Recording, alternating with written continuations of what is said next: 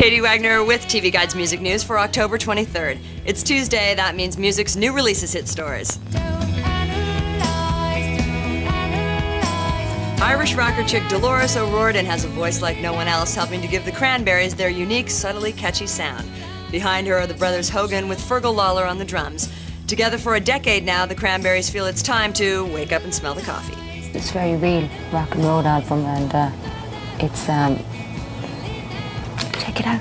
And it's just a very, as Laura said, a very real album. It's a lot different to most of the music that's out there, and if you know our stuff from before, I'm sure you'd like it. Hopefully it'll be kind of one of those CDs that you put on when you want to be kind of cheered up, enlightened. All around good guy and great jazz man, New Orleans' own Harry